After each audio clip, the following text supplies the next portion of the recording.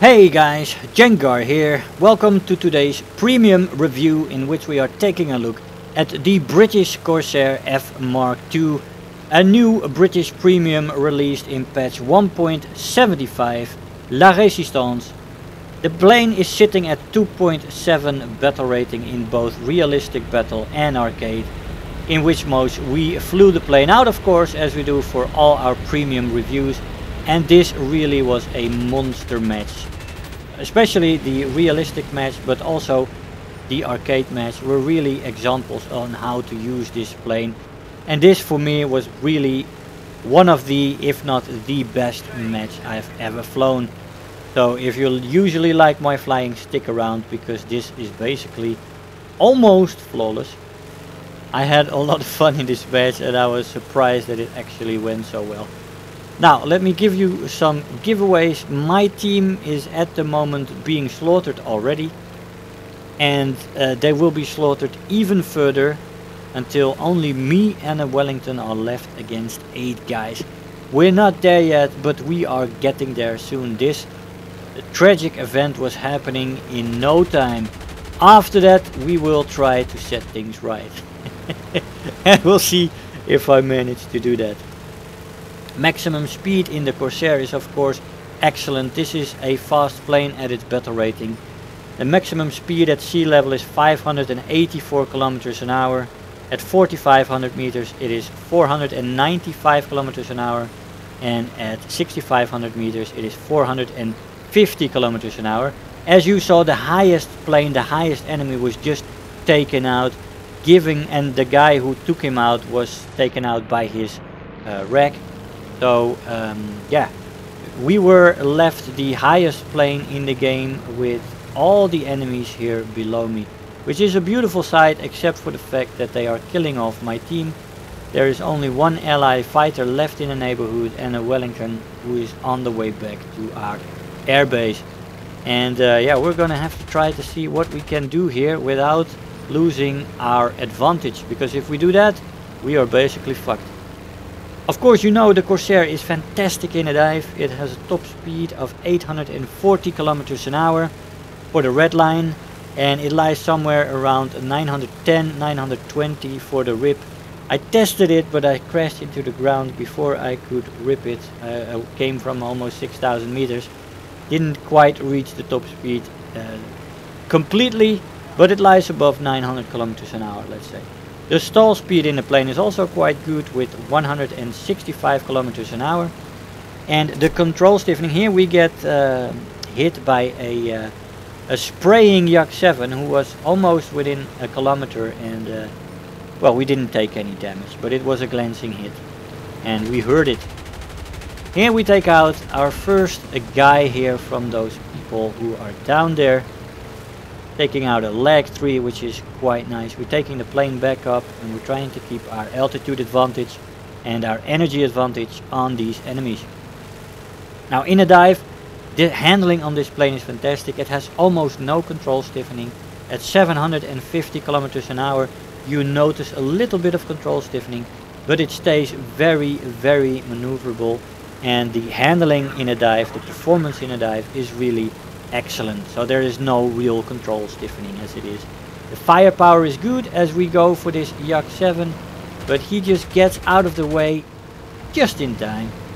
Firepower is good, like I said, with 650 cals, and the ammo load is great with around 390 rounds per gun.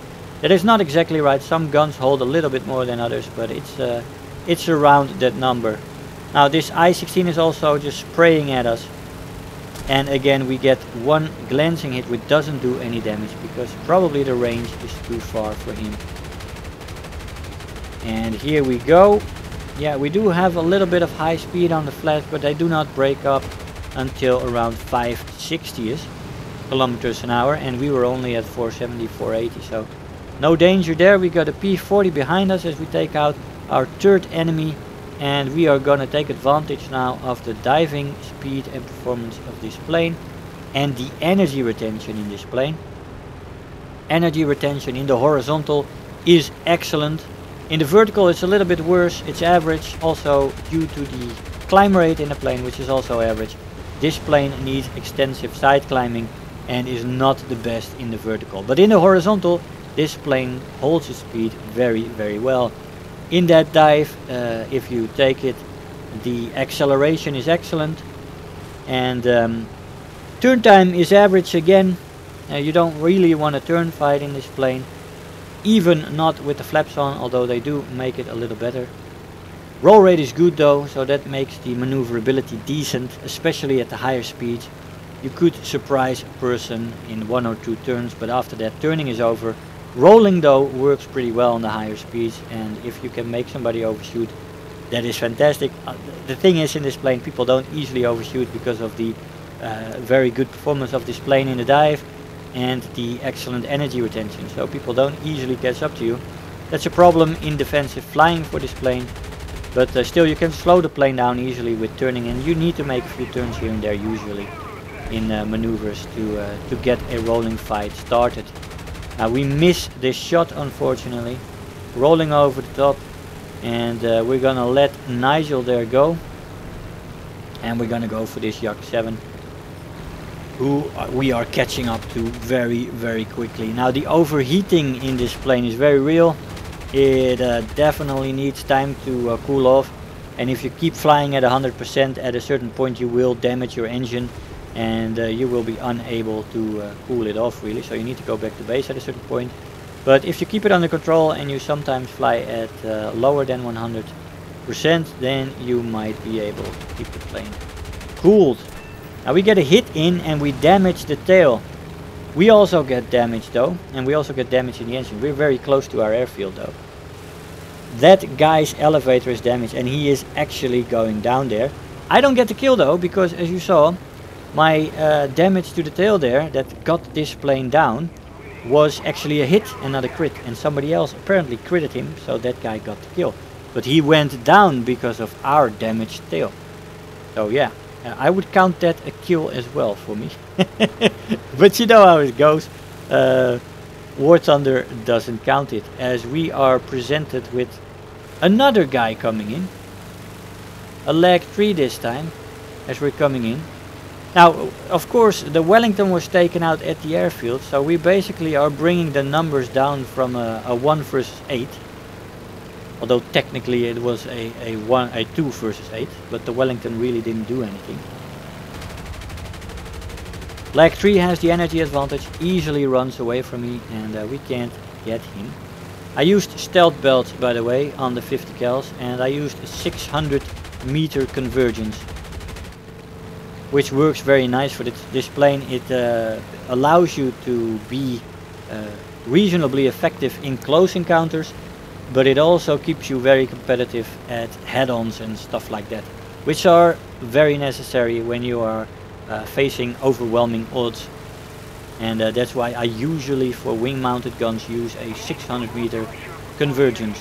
Not too far out, but also not too close, like 300 meters, which really gimps your longer range abilities. Which there we get another hit. We hit this guy a few times already. We are not lucky here with our hits.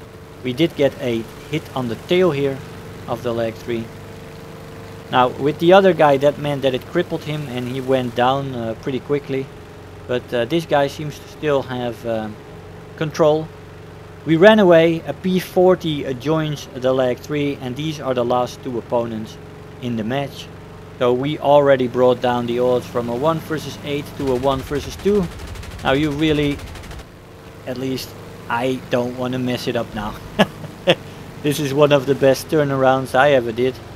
And this guy does a nice maneuver and gets some shots in on me as he slots in on my tail. But again, we have very excellent dive performance and speed. We picked up quite a nice bit of speed due to our acceleration, and we were able to get away from both those planes. I had to cut it here and there, of course, because all these long flight times are could be boring for you, but we crossed halfway across the map to make some distance between myself and them, get some altitude back, and now we are turning in to face these 2 guys again. We're going in first for the leg 3 here. We get a hit in, and it does light a fire on my opponent, which is very good. The P40 doesn't come up for me. He continues straight out and he accelerates away.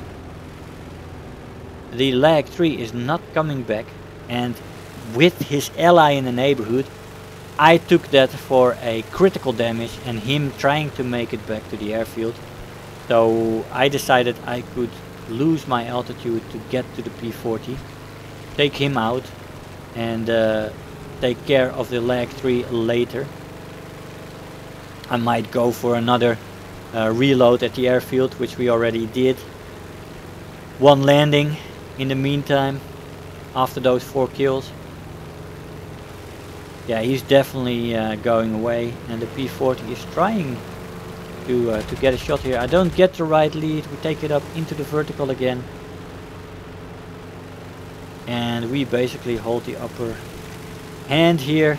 It would really be my fault to give this away here. We almost do that, but of course I do not let that happen. I do not go into a all or nothing head-on with this guy. With me being in this kind of an advantage, I still have the major upper hand in energy and in position.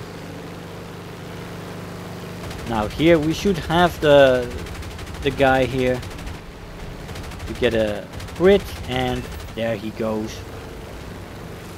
Now the Lag 3 is nowhere to be seen. That was our 6th official kill, and the Lag 3 goes down while landing, as we have also landed, winning us the game with 7 kills and 1 guy shot down, but we didn't get credit for him. Again, not getting me my 8 kills. I never got above 7 kills in realistic battle, and again it didn't happen this time. But you know, in theory that was an 8 kill match and a 1 versus 8 turnaround. It was a magnificent match. It took more than half an hour, and it really was a joy to fly, and really hooking me to this Corsair again immediately. I hadn't flown any of the low tier Corsairs for a while, and really a joy to fly this thing again.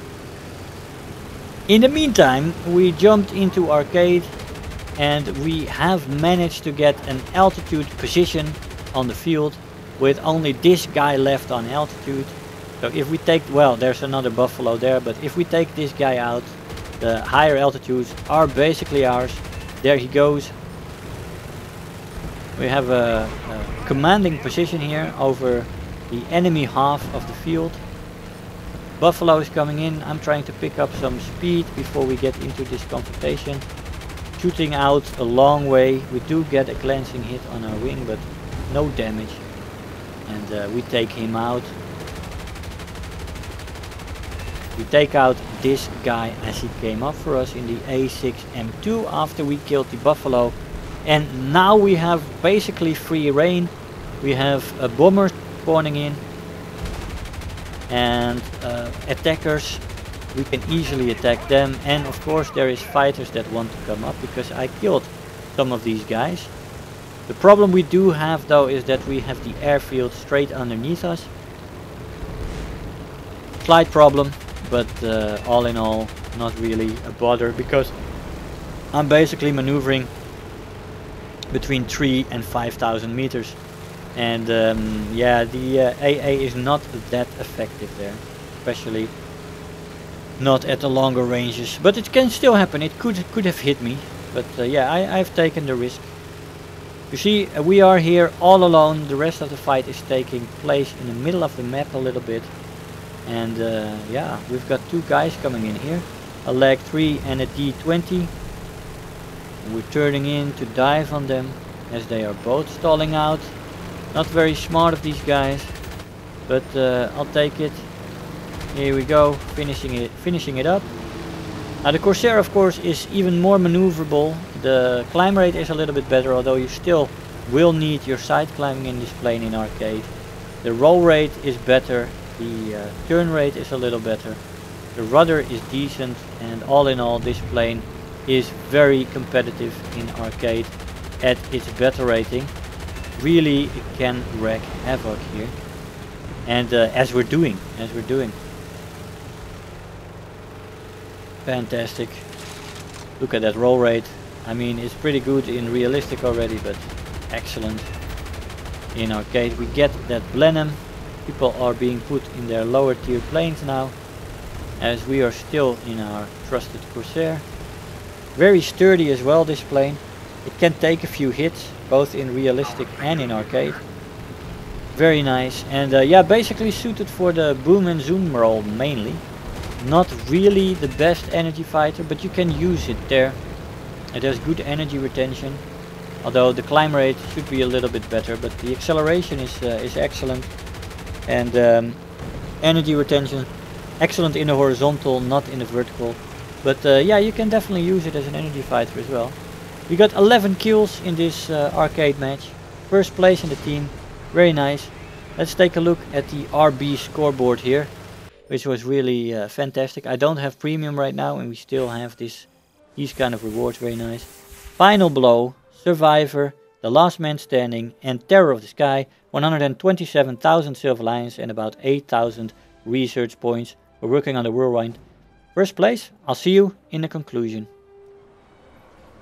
Hey guys, so here we are after the match. Now, after flying the Corsair out in both realistic battle and arcade, I can definitely say this is a no-brainer to buy.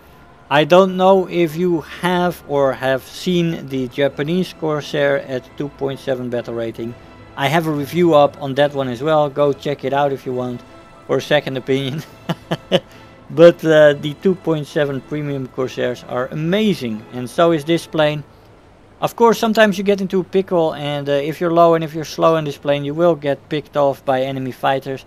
But if you keep this plane in the role it was intended for and use it to its strengths, this plane can wreak absolute havoc and is nearly untouchable at that battle rating. Excellent plane, and definitely worth it at the price. I thought it was 1350 or 1150, I don't remember. I bought it, didn't really look at the price, as I had bought some Golden Eagles. But yeah, a Corsair at 2.7 for me is a no-brainer, and I didn't really check it. But I think it was 1350. Good price for this plane. Absolutely worth it, especially if you're still working on the British 3. Guys, I hope you enjoyed the video. I want to thank you all for watching, and I'll see you guys next time. Bye bye. If you're new here, make sure to hit the subscribe button. Become part of this community. If you are already a subscriber, don't forget to like the video, do leave me a comment, and if you really feel like helping out today, make sure to share the video with your friends and let them know about the channel.